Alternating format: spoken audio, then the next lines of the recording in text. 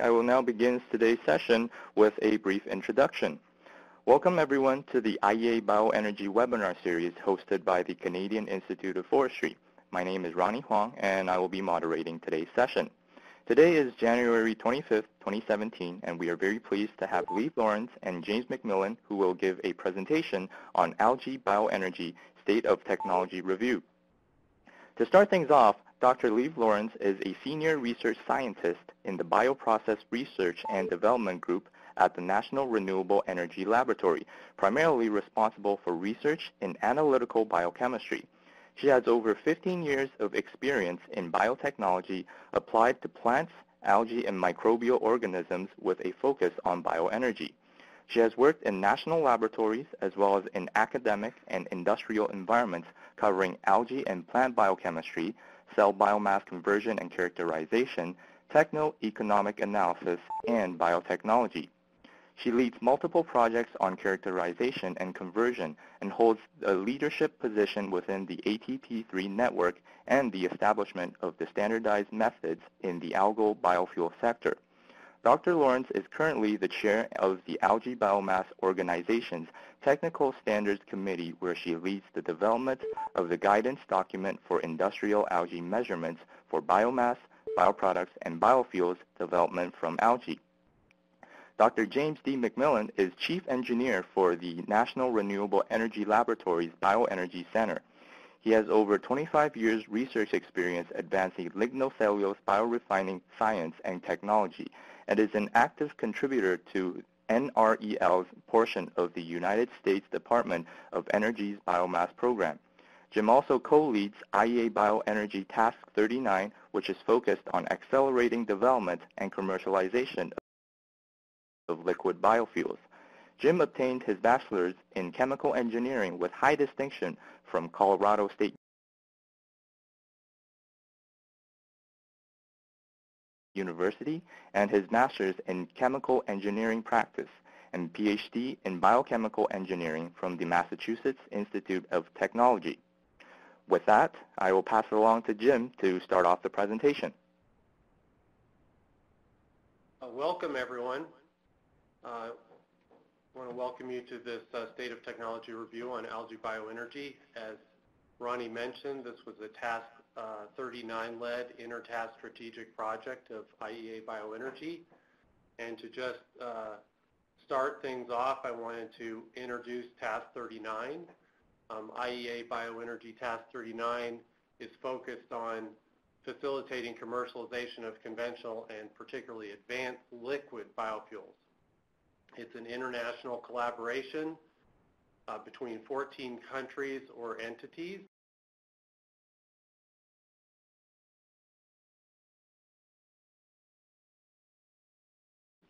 The European Commission is one of these, so not exactly a country. We, as this slide shows, span technology and commercialization, as well as policy, markets, sustainability, and implementation issues, really crossing both the technical and policy divide, if you will, since they need to operate synergistically. We do a lot to disseminate information. We've recently completed this project to assess the state-of-the-art of algae bioenergy production, and so that's been one of our big efforts. This effort was done with a number of other tasks, and I'll talk about that in a minute. This just shows the 14 member countries that participate and the leadership within those countries. We're quite blessed to be one of the larger tasks. There's about 10 tasks in IEA Bioenergy, and we're one of the larger ones, and we're really blessed to have strong representation from most areas of the planet. So we've got significant participation in Europe, as you can see in the sort of upper list there, North America, Asia, and as well as below the equator, we've got 4 members, Brazil, South Africa, New Zealand, and Australia. So really covering the Oceania area, North America, Europe, and significant global coverage. We are working to increase participation from China and India but this is our representation right now, excuse me. So as I said, this was an inter-task strategic project. The focus was to update a 2010 report that Task 39 had written on the status and prospects of algae-based liquid biofuels. So that was only a liquid biofuels focus. And with the advances in algae technology that have gone on since 2010, we wanted to broaden the scope to include additional dimensionalities beyond liquid biofuels, and including macroalgae, thermochemical pathways, and really looking at algae in a biorefinery context and exploring economic and sustainability life cycle analysis sort of dimensions of algae bioenergy production. It was a collaboration between these 5 tasks shown here, Task 34, 37, 38, 39, and 42. Dr. Leva Lawrence from NREL, my colleague, graciously led this project, a very significant effort, and you'll be hearing from her shortly. But this is quite a substantial update, literature review, and synthesis. It's 158 pages, over 475 references. It includes extensive summary of global research operations, summarizing over 400 companies focused on commercial applications in the appendices. It's undergone extensive peer review through experts in algae, in various dimensions of algae production and valorization. Over 450 comments were addressed, and the final version will be published in a few days. We're just completing final proofing of it right now. So with that background, I'd like to turn it over to Leva for the bulk of the presentation. I will come back in and talk briefly about macroalgae in some of the penultimate slides. So with that, I turn it over to Leva. Thank you, Jim, and thank you for the introduction. It is my honor to present this report, and I definitely want to acknowledge all the co-authors, because I am presenting on behalf of all my co-authors, and everybody's listed. The primary co-authors are listed on slide 5, and we have our colleagues here at NREL, Melody and Jim Glasser and Jim McMillan have been pretty substantial contributors in this effort. And then we have, as Jim was mentioning, global support, David Chiaramonte, Bernhard Drosk, Doug Elliott, Maria Barbosa, Jerry Murphy, Judith and Joran in Norway, Annette Cowie, and Alison Gosseng and others on Task 38, and Dina have all been absolutely instrumental in getting this report together. Okay. I just want to go briefly over this state of technology review and the structure of this report. As Jim was mentioning, it's going to be made available pretty soon in the next couple of days. And basically what you'll see is this report is made up of 12 individual chapters, basically covering international activities, technology routes, biochemical processes and thermochemical processes, as well as biorefineries and bioproducts. And then we also dig into the literature and the available state of technology on techno-economic analysis, sustainability and life cycle analysis. And then we really do expand from previous reports on including biogas from macroalgae, and Jim will present some of those works. We have added 2 appendices that we wanted to include, and the first is sort of suggested standard LCA input metrics, but not just LCA, but more sort of descriptive parameters that we would suggest to really help the technology move forward. And then a final appendix that really has that subset of 400 individual commercial and research operations summarized. So it is a pretty significant report, and I hope it really serves the industry well. So to delve right in, I will take some of the key messages from the report and summarize it in a single slide, and it has been a challenge to condense 158 pages into 10 slides, so please bear with me. So basically what set the stage for this report was the global fuel use and petrochemical markets, and the Energy Information Agency published the Energy Outlook, and they update this frequently, and the September 2016 version really shows projected outwards that ultimately the world production is going to be surpassed by the world consumption of petroleum crude, and that really sets the some of the background as to why we are really looking into alternative sources and alternative supplies of bioenergy. And along with the production consumption challenge, we also noticed in the past couple of years the ongoing decline in petroleum and natural gas prices, which was coupled with then a lack of carbon prices, global carbon prices, which are together very challenging for even algae routes and any bioenergy routes to be cost competitive for just the production of liquid fuels and other bioenergy products. So sort of if you look back and think the macroeconomic conditions will really initially in the short term prohibit the economically viable fuel production from algae, and that is sort of setting the stage like we do absolutely have to address the supply-demand of petroleum crude and petrochemical markets, but on the other hand, there's a pretty significant challenge in making the economics work for just a fuel application. So, as we've mentioned, the global industrial development of algae technologies have been expanding rapidly in the past 6 years. And a lot of the applications that are being commercialized, that are being researched, are mostly for non-fuel or energy products. And those are really commercialized because they provide near-term opportunities. However, bioenergy in a biorefinery context, where products are being produced alongside, say, a fuel or a bioenergy stream, is being developed, but is more categorized as a research environment.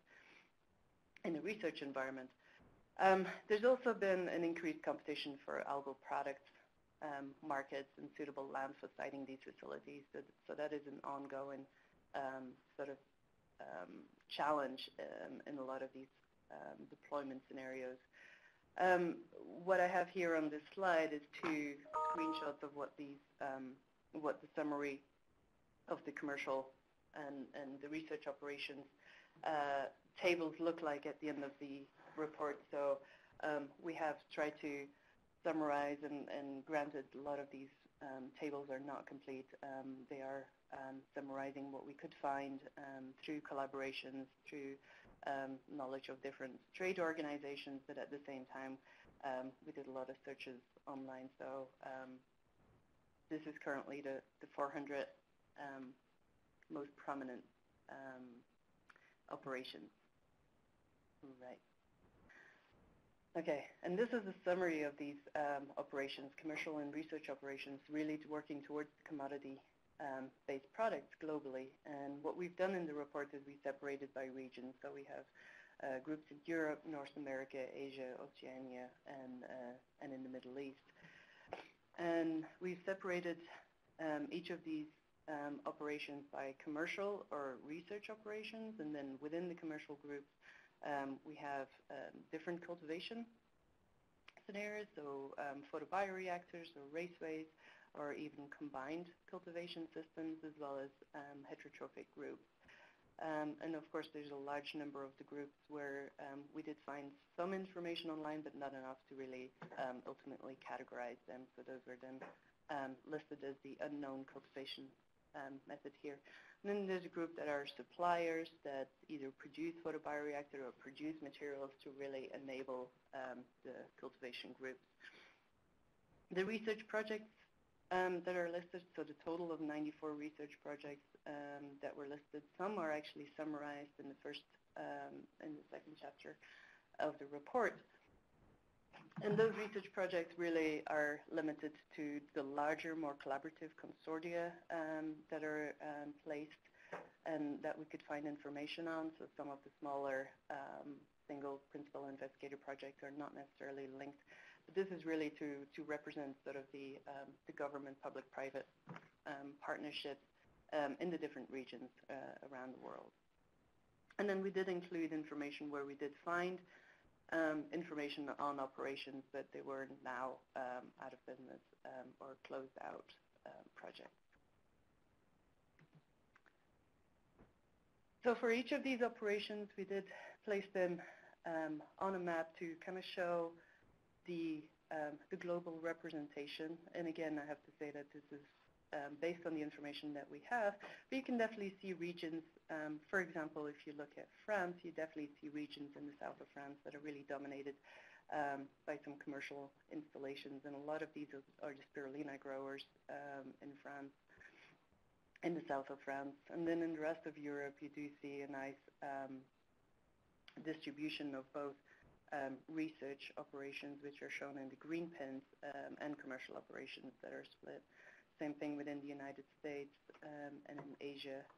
You do see a nice distribution of commercial and research operations, nicely represented globally.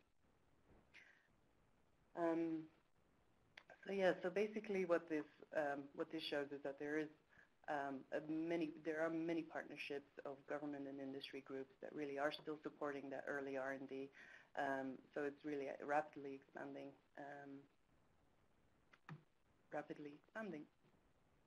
Okay. So the report really starts off with giving some background on algae productivity. So algae still exhibit high photosynthetic efficiency, and they are estimated to produce about 55 metric tons per hectare per year, and that is roughly twice that of productive terrestrial plants. And based on this, the algae do remain an attractive target for bioenergy and large deployment applications.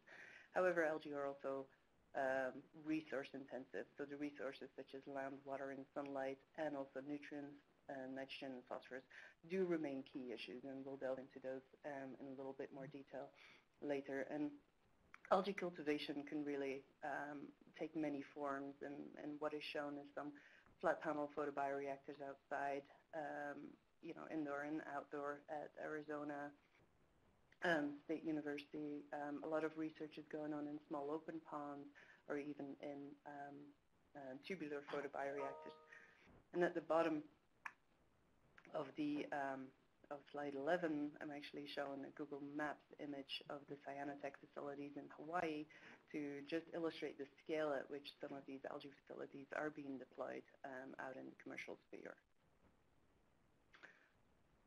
So if we move forward and we delve a little bit into the photosynthetic conversion efficiency aspect, so what I'm showing here on the graph is a stepwise loss in energy during photosynthetic assimilation of inorganic carbon. So if you start with solar radiation, about 12% of the available solar radiation energy is being reduced to reduced carbohydrates in the cells. And that is sort of a theoretical calculation of what can possibly be assimilated. So this 12% theoretical efficiency on solar radiation is definitely feasible. However, most of the observed efficiency and losses are mostly due to respiration and overall inefficiencies are more in the range of 2 to 3%. So there is pretty significant potential to further improve this and really maximize the taking advantage of the solar radiation. Growth rates are reported in the 10 to 30 grams per square meter per day range, which is highly dependent on location and the cultivation system. And realistic oil contents are reported of between 12 and 20% of the biomass. However, what a lot of researchers are noticing recently is that the oil and biomass productivity do exhibit an inverse relationship, and that specific inverse relationship is the main target of a lot of strain engineering to increase biofuel yields. Is can you actually produce higher oil content while not taking a penalty on the growth rate. And some of those strain engineering efforts are summarized in the report, if anyone is interested. What I'm showing at the bottom left is the approximate resource inputs to produce about 1 kilogram of an algae-based fuel.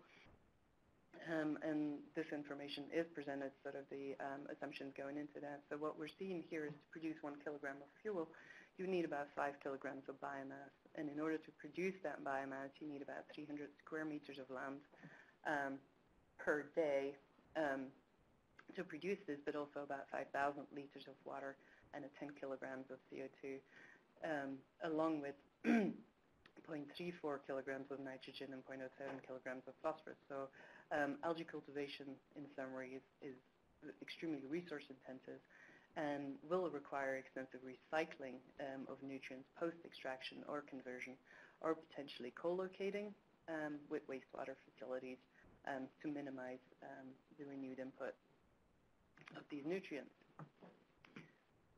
So we mentioned a number of times conversion technologies, and I have to say that there are hundreds of permutations that are published, and pretty much every month there's new permutations of process operations that are published in the literature. But basically, most of what is published and what is described in the literature can be summarized in this figure that I'm showing up here, with different unit operations that are included or slotted in at different points. So basically, any cultivation system starts with the addition of carbon dioxide, nutrients, and water into a cultivation system. And this can be an open pond system or a photobioreactor system, after which the algae would be harvested. In this particular case, and this doesn't always have to be this way, a flocculant is added, and dissolved air flotation really helps with the centrifugation and the harvesting of the biomass. But again, there's different options that are possible here up front. Then the biomass slurry enters into an extraction system, but again, there's many permutations as to what could precede that extraction system, and there's many permutations as to what can follow an extraction. But basically, oftentimes it involves a solvent-based extraction system for a lipid extraction process, after which the solvent is recovered. The lipids enter into a distillation or an upgrading pathway to, for example, naphtha, diesel, and jet, but also biodiesel production. The residue, which would presumably contain most of the carbohydrates and the protein, is relegated to an anaerobic digester, which then allows us to recycle the majority of the water and the nutrients back to the pond, while the anaerobic digestion provides pretty significant amount of biogas, which then helps to actually power part of the plant. And as I said, these there are many permutations, but at the same time, you can sort of start to categorize the processing or the conversion technologies into three major categories. And one is the lipids-only pathway, which pretty much follows the route that I've described just now. And then the second would be a whole algal biomass, it's sort of a non-destructive fractionation process, which I'll talk about in a second. And then there's a lot of interest recently in the thermochemical hydrothermal liquefaction pathway, which also has been described pretty extensively in the literature, and is also sort of a main conversion technology for this entire biomass stream. Just to take a step back and talk a little bit about this fractionation pathway, so the second category of conversion. So where it differs from the lipid extraction only is that the biomass after harvesting is subjected to a pretreatment process, and this can be a dilute acid pretreatment. In the case of a combined algal processing recently published pathway, this includes a dilute acid pretreatment of the algal biomass slurry. The slurry is typically about 15 to 20% solids, and this generates a sugar stream from the carbohydrates, and at the same time makes the lipids more extractable at the same time. So the sugar stream typically enters into a fermentation pathway. So in this case, it's drawn as to a typical yeast fermentation to produce ethanol. After fermentation, the residue is being harvested and used for extraction. The solvent is recovered, and the residue that is protein-rich is again sent into an anaerobic digester. But at the same time, there's options for that protein-rich residue to even produce additional fuel alcohols. Again, whatever happens to that residue, water and nutrient recycle at this final step is absolutely critical in order to render the entire process sustainable. So after extraction, the solvent is recovered, and again, the crude oil, is sent into an upgrading to naphtha, diesel, jet, or even biodiesel production.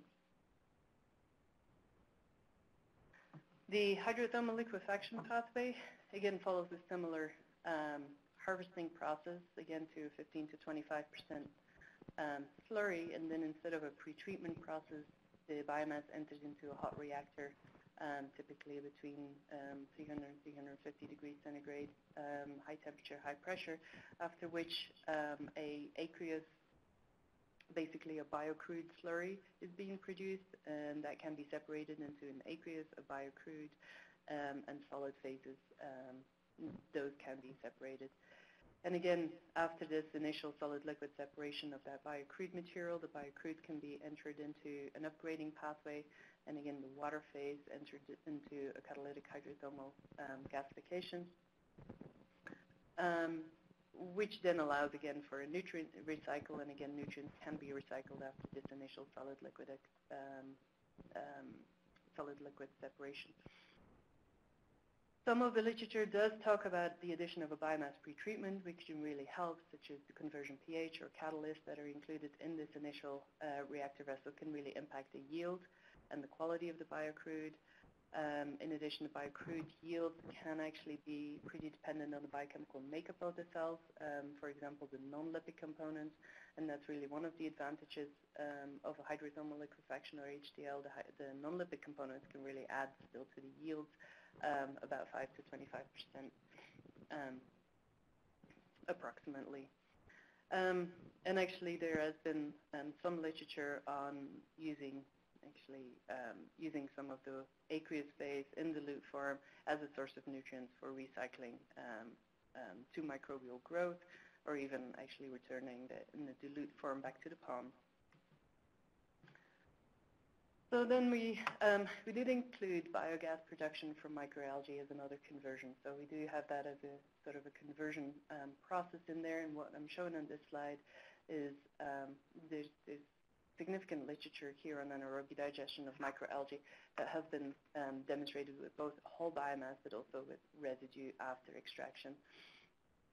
And what we're showing here is a number of species with the biogas production as in liters per kilogram volatile solids.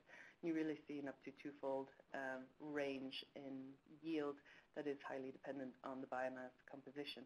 And also within the biogas, the methane content can vary. So something to keep in mind that the biomass pretreatment may be necessary to both maximize the biogas yield but also maximize the methane content in the biogas.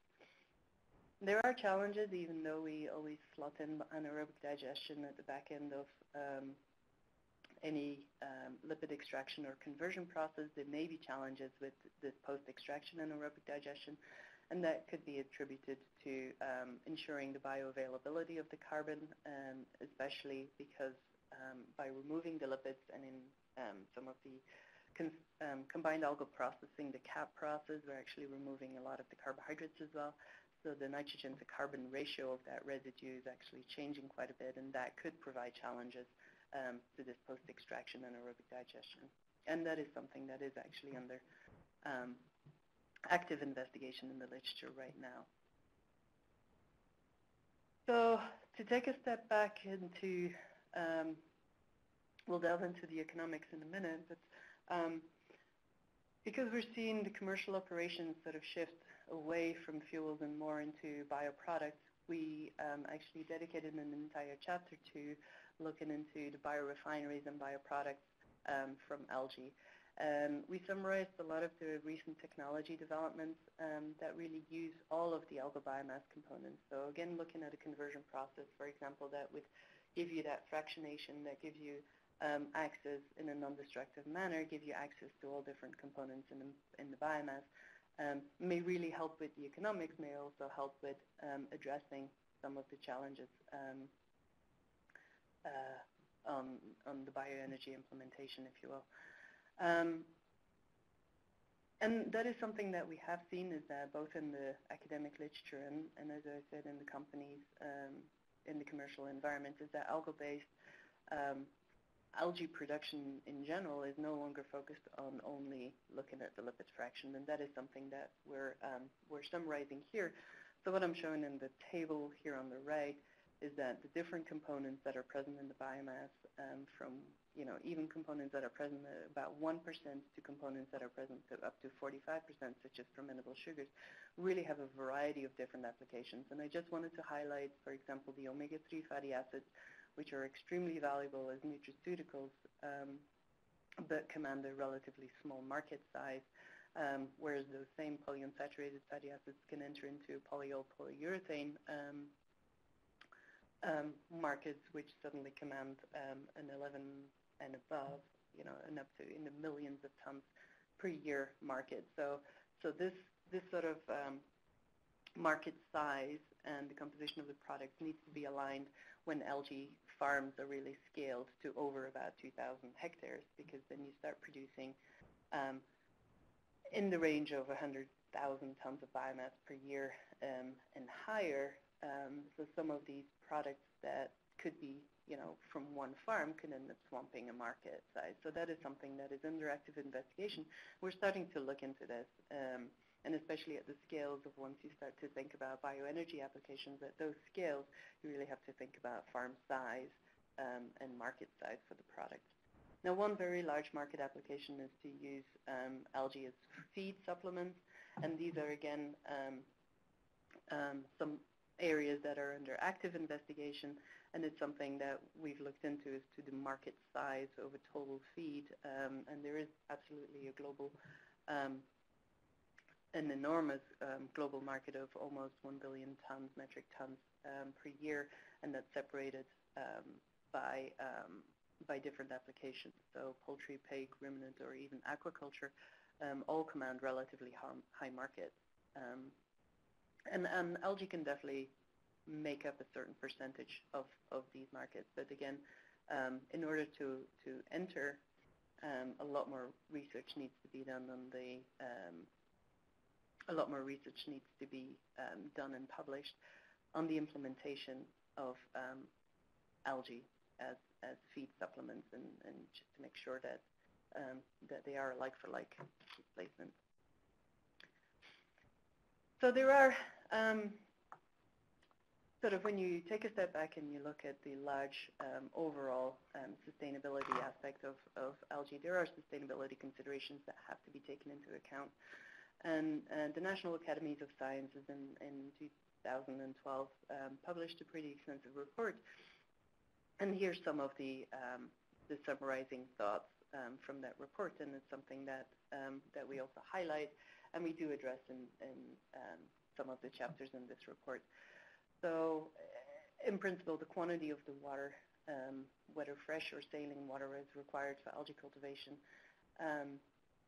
and to really, the water chemistry really needs to be taken into account. The supply of the key nutrients, nitrogen, phosphorus, and carbon dioxide, needs to be not impacting global supplies. Land use, but appropriate land area with climate and slope and water and nutrient sources is really important consideration for large-scale deployment. And then ultimately, when we start thinking of bioenergy, so the energy return on investment and the production of algae in whatever conversion process and the energy content of the different products that are being produced, really has to provide sufficiently more energy than is required on the front end. So this energy return on investment becomes a very crucial point ultimately in the scale of algae technology. And ultimately, along with the energy return on investment, the greenhouse gas emissions over the life cycle of algae biofuels will have to produce a greenhouse benefit relative to other options such as fossil fuels. And this is something that we'll talk to in a minute.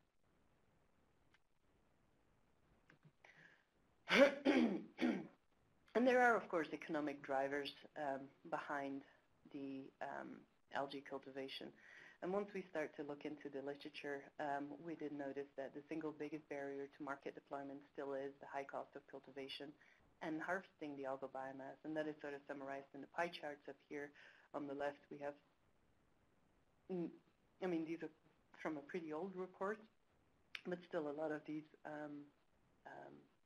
underlying assumptions are still valid, maybe not the actual the absolute numbers, but the distribution of the costs associated on the left here with the photobioreactor system is that the majority of your installed capital cost really is associated with constructing the cultivation system, whereas with ponds, it's about a threefold less upfront investment in the capital system.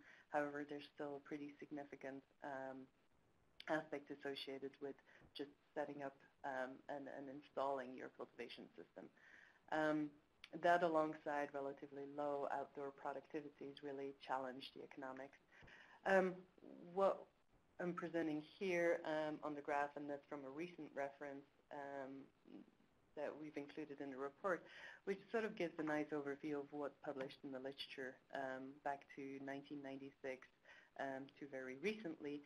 There's an over tenfold range in reported biofuel costs. So these techno-economic assessments that are published in the literature absolutely vary on the assumptions and the methodologies used.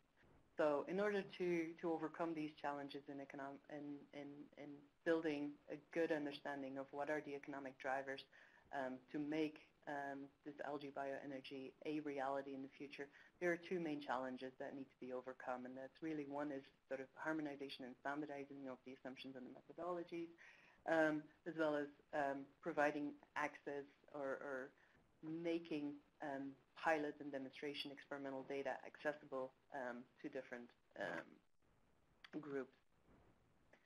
This is a similar, so the next slide really gives us a similar overview. However, this is one TEA model that is applied to algae productivity at 6 different locations, which still shows about a threefold range in estimated cost of production. And this is presented as different scenarios and projections, so anything from raceways to different photobioreactors across the world, from the Netherlands all the way up to Curacao. And this range of production is primarily driven then by geographical location and less so by the assumptions that go into the model, but still gives you a pretty significant range in cost. But still, these costs and costs that are recently published in the United States as well, all of these projected costs are about 6 to 10-fold higher than what is considered economically viable still for a fuel production pathway. And then once we start to look at the sustainability considerations, again, so the greenhouse gas emissions from algae, we see a similar range in reported emissions per megajoule of biofuel produced. So this is a group who worked with Annette Cowie, really looked at the literature of the reported CO2 emissions per megajoule biofuel, and it ranges from negative 2.6 to about 7.3 kilograms of CO2 per megajoule.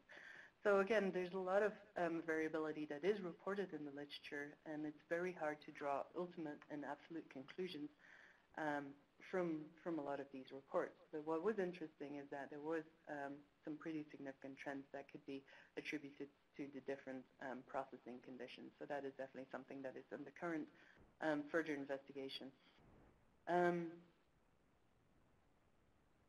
Okay.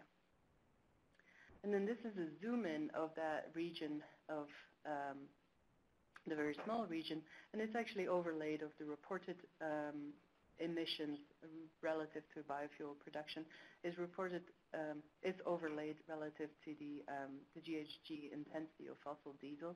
And you can see in some of the scenarios that are being reported where the carbon intensity, if you will, of algae operations is less than the carbon intensity of fossil diesel, and those are definitely scenarios in which the sustainability of a algae operation would absolutely be critical and would be feasible to continue to work on. And in addition to sustainability considerations, there's also the resource assessment and availability that we've discussed in this report. And that really needs to be integrated within the food, energy, and water network. And there's a lot of literature that is recently being published in this area. And especially where the major conclusions are is that algae do have the potential to influence the energy portfolio globally. And that's sort of the reference 380 here, the image that I'm showing here, is algae do have that potential to influence this energy portfolio globally, but that is assuming that water and nutrients and CO2 are not limiting. However, taking this into account, we do have to sort of consider land use change, direct and indirect, and some of those emissions that are associated with land use change, and these have received very little attention in the literature, and this needs to be integrated in the overall sustainability modeling scenario. Okay. So we talk a little bit in the report about the carbon dioxide valorization potential. Because algae are high biomass producers, they are, by assumption and by containing about 50% carbon in the biomass, there's pretty significant potential to use and assimilate carbon dioxide and be co-located with carbon dioxide producers. This is not something that we've analyzed ourselves. We've taken a lot of information from the recently published billion-ton study, so just want to highlight some of those conclusions here that just for the United States, there's about 3.3 billion tons of CO2 available from different point sources. So if you were to integrate that with an algae production scenario, there's about 86 million metric tons of biomass that could be produced, or could be at least using that carbon dioxide on about 7,000 square kilometers of algae farms. So there's definitely pretty significant potential for carbon valorization using algae. And I just want to hand it over to Jim, who's been more intimately involved with the macroalgae proportion of this report. So, Jim. All right. Well, so macroalgae was another dimension covered in the report, and as larger plants, if you will, than microalgae, their productivity is somewhat less, but nonetheless, a lot of the attributes that we've heard about from microalgae, high photosynthetic efficiency, the ability to provide an additional resource for bioenergy production, the ability to produce a variety of products in addition to bioenergy. A lot of these things hold also for macroalgae. However, macroalgae is a relatively new area of investigation. Most of the work is still in the early stage. It's at least 5 to 10 years behind microalgae research. There are some projects that have been announced that are targeting things like liquid fuels and seeing what can be done with macroalgae, but none of they're in early stages now, so there's really not a lot to report in terms of findings yet, as it remains a new area of investigation and a lot needs to be identified. Nonetheless, humans have a long experience with macroalgae. Macroalgae is cultivated as a food and feed source. It's used to produce things like carrageenan and agar and so forth. I mean, so we're familiar with this resource. And in coastal regions where it's abundant, it provides something that we should look at. In the interest of time, I will just go to the next slide if I can, and just summarize briefly some of the issues. I think from a The attributes are similar, but the major difference is in the collection, the logistics of the macroalgae resource. So you have both cast, which would be collected off the beach after a storm event or just routinely because of the type of algae, the type of microalgae or seaweed. But that would be an intermittent, if it was cast, it would be an intermittent supply versus a dedicated cultivated macroalgae. And one way this is being done is in conjunction with aquaculture to avoid additional nutrient runoff into the larger ocean, put macroalgae around aquaculture installations to basically like a wastewater utilization scheme where you can use those runoff nutrients and provide environmental services to the rest of the ocean, not getting them out there and causing detrimental blooms and things like that in the larger ocean, but productively growing a biomass resource. So as this slide shows in the upper panel, one of the big challenges is we know there's the diurnal and the seasonal attributes of compositional differences in algae and microalgae. Similar holds for macroalgae. And you can see this is showing over the course of the year, January through December, the composition of total solids on the left-hand side. The C to N ratio is this dashed line running sort of through the middle. If you can see that, it's a little faint. But what you can see is the carbohydrate fraction and the C to N ratio kind of go hand in hand. And the lower graph shows the specific methane yield potential. And biogas has been the most investigated product for macroalgae, so that has a full chapter of focus in the report. And what you can see is it depends a lot if you want to see how much methane you could recover when you would be harvesting this algae. And you know, in the northern hemisphere, I believe this data is from the northern hemisphere, and in the late summer, early autumn sort of time frame is when you see maximal production. So how would you be supplying? The second bullet here on the right-hand side, you know, if you were having cast seaweed, a lot of this would not be that productive in terms of if you're collecting it all year round. It wouldn't be ideal for maximizing methane potential per kilogram of biomass. You know, one opportunity would be to co-locate where you brought in additional dedicated macroalgae production or terrestrial biomass to supplement the production. If you're making biogas, the advantage would be no matter how much you make, you could upgrade this and inject it into a gas pipeline so that it would be supplementing, but it wouldn't be the only supply, and so it would be really topping off that pipeline, and that might be an effective way of implementing macroalgae in the near term. So I think in the interest of time, I'll leave it at that, and we'll get to the penultimate slides. I'll turn it back to Leva here. Okay. Well, this just brings us to the conclusions of the report, and it's really you know, summarizing that this report is now complete. We consider it as the 2017 State of Technology Review on Algae Bioenergy. It will be published in the next week. It will be available on both the IEA Bioenergy and the TAC 39 websites. So please keep an eye out for the publication.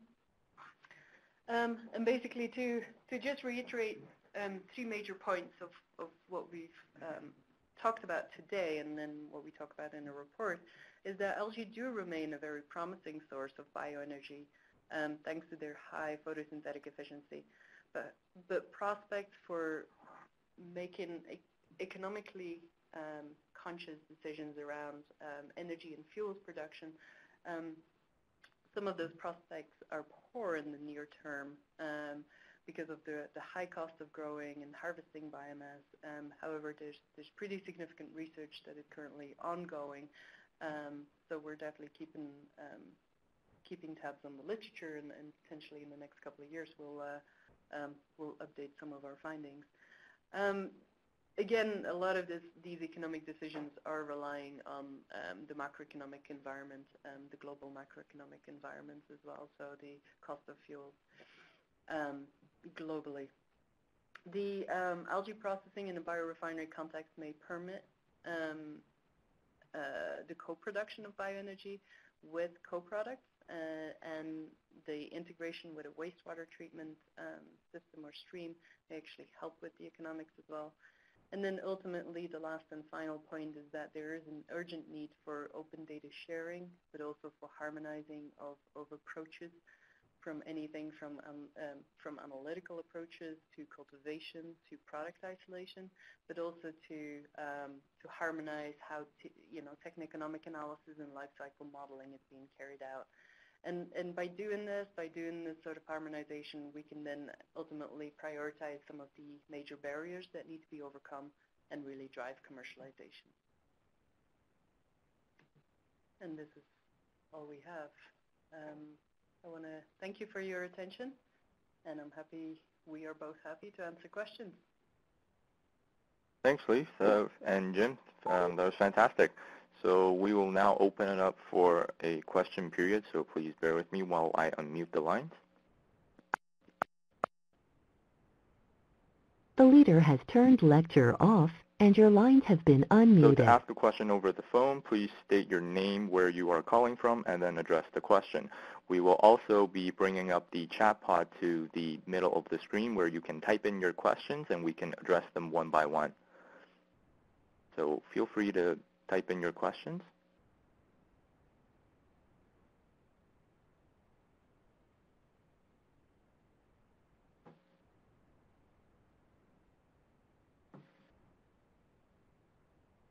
So we'll just allow some time for people to type in their questions. And we see questions being Yep. typed, but we don't see them on the screen yet. Mm-hmm. Yeah, it's really I guess just to reiterate, its primary production of bioenergy is what we're not seeing as viable with the current macroeconomic conditions. However, co-product bioenergy production in a biorefinery context remains an interesting opportunity to explore through research. Okay, so the first question. Yep, we got a couple of questions. The first question, markets for bio-based products from algae were presented. Was this in dry tons? Yes. Yes. Okay, our second question. Did we consider ocean forest concepts in the report? Not extensively. I think that has to, that is sort of a subset of the macroalgae. I think it's very much in development. There wasn't a lot of literature that we mined in that area yet, but it has to do with large-scale macroalgae cultivation. What is the net energy balance from a PBR, from a photobioreactor? I guess here we go, devil's in the details. So yeah, absolutely. So this is not an easy question to answer, and I would rather, personally, I would rather take it offline. There is a report, a pretty comprehensive report being compiled right now that is going to be submitted for publication pretty soon, where all the photobioreactor, both techno-economics and energy aspects are being compared. So I'm happy to forward this, so please be in touch. Yeah, so Mr. Singh, you could email Leva Lawrence or follow up with myself, Jim McMillan. We're both available. If you go to the NREL website, that's up our emails if you don't have them.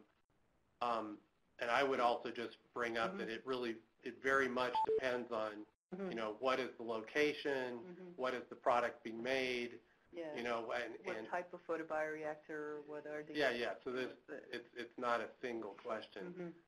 So Muta M is asking, what can presently be said to be the cost of production of macroalgae per kilogram of dry product? I think we showed a couple of graphs. We do, but some of those are current state of technology. Again, the report coming out of the Netherlands places algae in the about 10 euros per 10 euros per kilogram, so about 10,000 euros per ton. There's other reports that are out that are really talking about $1.50 per kilogram, so about $1,500 per ton.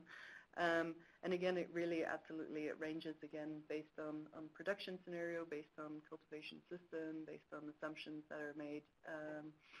So yeah, I would say, I think we ultimately settled on anything between 500 per ton, so about half a dollar per kilogram to about 10 euros or $10 per kilogram. And I think the U.S.'s target is something like a third of it's like 50 cents, 55 cents per kilogram to get into the range of cost competitive for a primary bioenergy production. So we still have a ways to go there.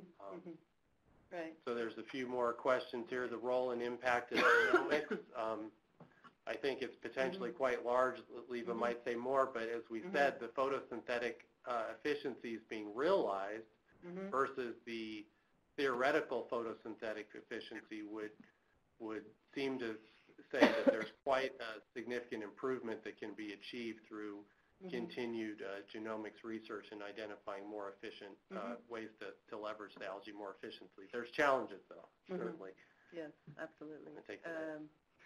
Is there substantial difference on the investment needed to an energy versus higher value product unit? If I understand. Yeah, I think there is a substantial difference. The fuel targets or the energy targets are generally, you need much larger installations, and your product value is much less. So it's more challenging. For a higher value product, usually it's a smaller market. So the investment, it's a smaller plant that you can develop to start making some money. So I would say there are differences there. There are differences needed when you talk scale, for sure, and that's a good point. But ultimately, if you can tie in your higher value products into an existing conversion process, you can presumably take both. So that would kind of take one route to production of biomass, and you just tie off. So the biorefinery concept. Yeah, the biorefinery concept might actually then argue the opposite and saying that the biggest investment is going to be needed in the production side, whereas some of the downstream conversion is going to be shared. Okay. Have you considered the conundrum CO2 sources are not close to the areas where algae cultivation is needed? Absolutely. That is part of a lot of the resource assessment calculations, and some of those losses, especially in transferring CO2, both the costs and the losses in concentration are really taken into account in extensive resource assessments.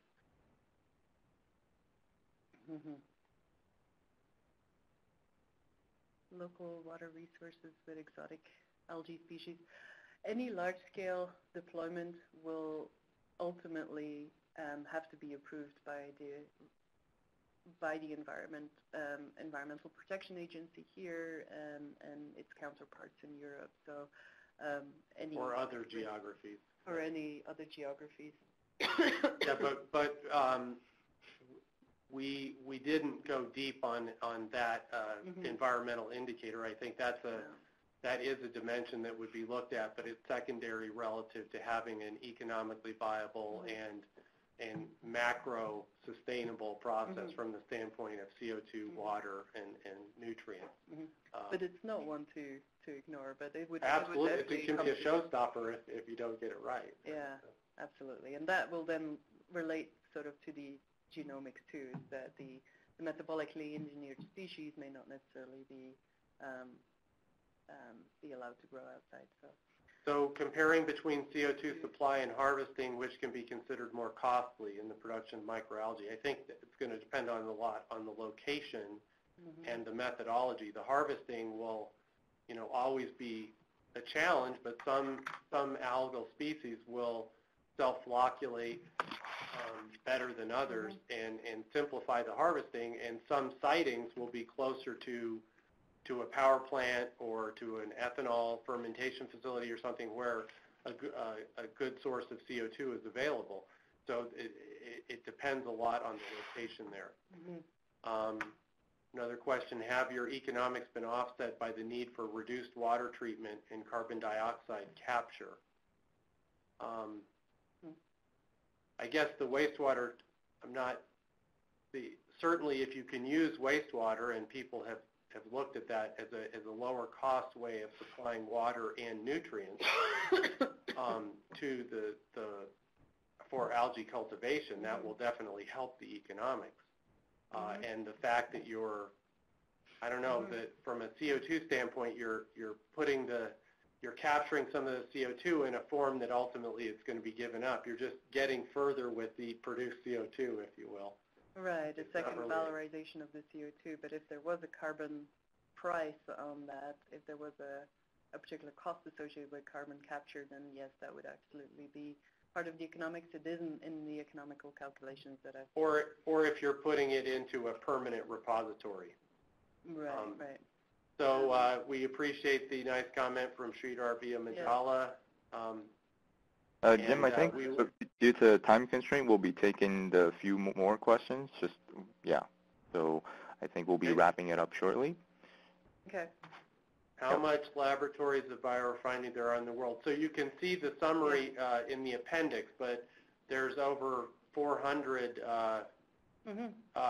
significant efforts going on the commercial side, and on the research side, probably an equal number.